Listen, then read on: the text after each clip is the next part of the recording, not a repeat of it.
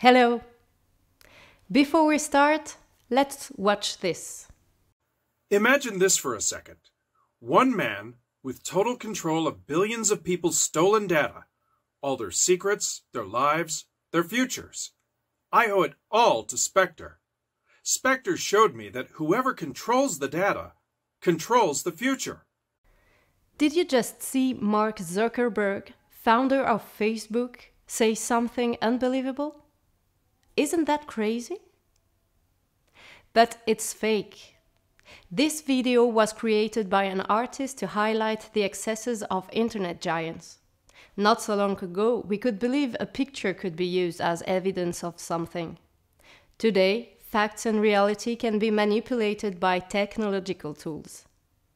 To be more aware of these risks, it is important to take stock of new information and communication technologies, also known as ICTs.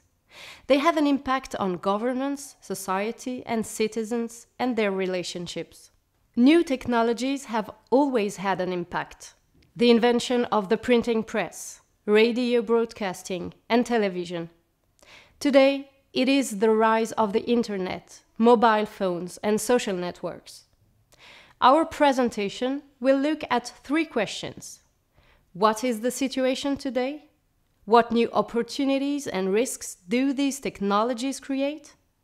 And finally, how can we support the media and journalists in this new context? 1. What is the situation today? What is the current situation in terms of ICTs, information and communication technologies?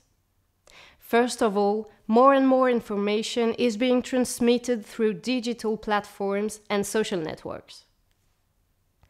This map shows the rate of internet use throughout the world. The penetration rate, meaning the proportion of the population that has access to the internet. Looking at the extremes, 96% in Norway versus 8% in the DR Congo. Secondly, as you have already noticed, more and more people, including presidents, are using these communication tools. It allows them to bypass the intermediary role traditionally played by the media and journalists. 2. What are the opportunities and risks of ICTs?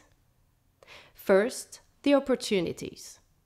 New information and communication technologies are creating space in which the media can broadcast content, but also interact with the audience. Everyone can meet on these virtual platforms to chat and share their opinions. It's not expensive, it's decentralized, it's immediate and global. ICTs can thus open up alternative spaces for expression, even in repressive contexts or when the majority of the media are in the hands of the government authorities. ICTs can also encourage collective actions, like the #MeToo movement, for example. Getting together, creating communities, mobilizing becomes easier. As does speaking up. The demonstrations in the Arab Spring, where mobilization first took place online before being expressed in the streets, are also an example of this opportunity. These online collective actions make it possible to demand greater transparency and accountability from those in power. And these are initiatives that the media can then cover and analyze. Investigative journalists can also use ICTs to collaborate, collect information, and then relay their predictions through other channels, such as social media, to reach more citizens. Another example of the potential of ICTs in the Hushaydi platform. It is a platform that makes it possible to collect the needs of the population after an earthquake, for example. The disadvantage of that kind of platform may not sufficiently take into account those who are not online. Which bring us to the challenges and risks of the ICTs. Access to these technologies is not equal for all. This is what we call the digital divide. Very often, it goes along the other inequalities as those found in society between rich and poor, urban and rural, young and old, women and men. Information and communication technologies reinforce these inequalities. For example, in the least developed countries, the number of women with access to the internet is on average 31% lower than men. As mentioned above, ICTs offer alternative spaces for exchange for civil society actors. But they also allow for monitoring that is unparalleled in human history. You can listen to an interview on the page of this video of Solange Gernauty, specialist in cybersecurity. Where there is surveillance, there is also often state censorship. Have a look at this Reporter Without Borders map. In red, states that monitors their citizens. In black, states that are enemy of the internet, namely countries that often combine access problem, server filtering, cyber dissident tracking, and online propaganda. In Africa, for example, in 2018, there were 21 internet blackouts by governments in 5 countries: Cameroon, Zimbabwe, DRC, Sudan, and Gabon. Social networks and internet search tools create the illusion of freedom, of free and uninterrupted access to information. In reality, ICTs are increasingly being used by those who seek to manipulate consumer and citizen behavior. We are all targeted according to our profile, our behaviors.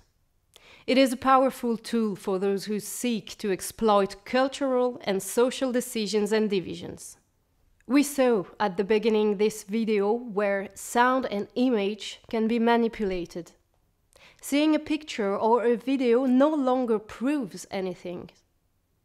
Google, Facebook, and other big internet companies developed what we call algorithms.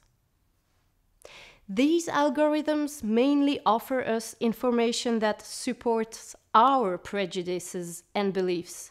They hold us in what are called informational bubbles. I suggest you watch the video on our page that explains to teenagers how they are locked in their beliefs by these algorithms. The logic behind these algorithms is simple. You have to generate clicks. So the goal is to push you towards what you like. Here, American Democrats on the left, Republicans on the right. We see that the technologies favor the polarization of opinions. It is often the most extreme profiles that are the most vocal and visible on social networks. This polarization is also reflected in the media landscape. First example. This study by MIT and Harvard shows how the media landscape in the United States is polarized between a centrist and liberal bloc on the one hand and a conservative bloc on the other. A second example, Cambridge Analytica, at the origin of a major scandal during the Brexit.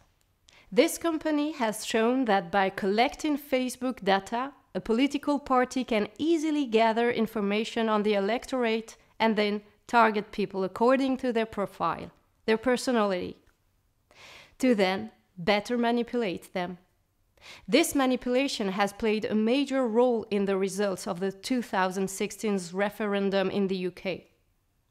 To know more, please watch the TED conference on Facebook's role in Brexit and the threat to democracy on our page. 3. What to do and why support media and journalists in this new context?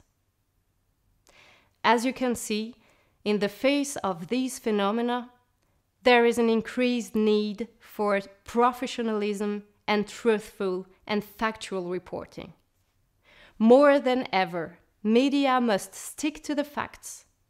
They must clearly differentiate between facts and opinions, sticking to a strict journalistic code of ethics.